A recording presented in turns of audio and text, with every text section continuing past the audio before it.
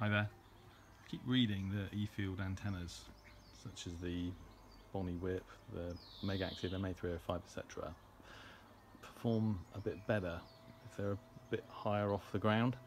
I got some very good results from the Boni whip with the radiating element wedged on my rear view mirror just outside the car, but I take the point.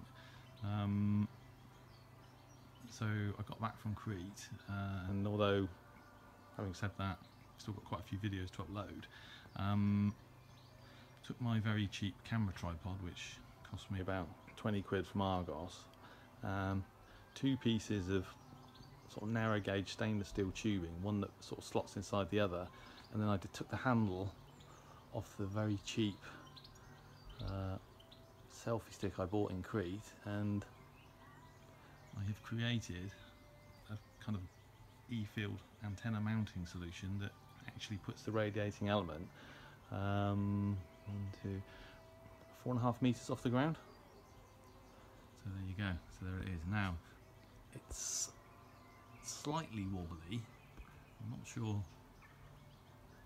if I'd be happy with it in a strong wind, although obviously it doesn't have a very large cross-sectional area, but it's been standing there now for about half an hour and so far hasn't moved. So I think what I've got here is a pretty good solution. So with the MA305, I've caught some really good stuff in Crete, some personal firsts, some utility, military stuff. But the acid test really will be to take it to the woods in a really quiet environment, put a bit of height on it with this solution, and then see what we can get. When I tried this with the Boni whip, again about 1 metre off the ground,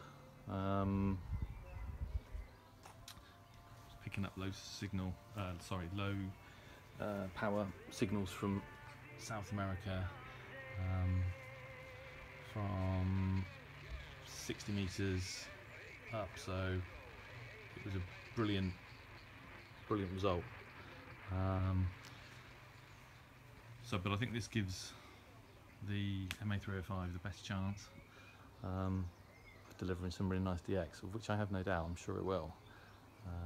Brilliant antenna. The fact that you can power it from a USB sort of power brick, perfect for DX-peditions.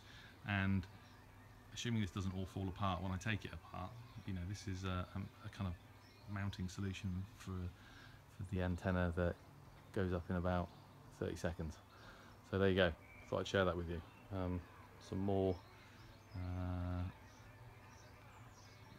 well, I wouldn't call it a bodge. Some quick engineering.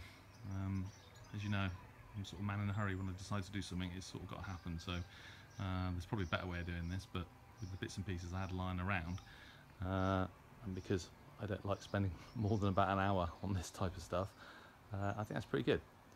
So there you go. Hope you enjoyed the video. Thanks for watching.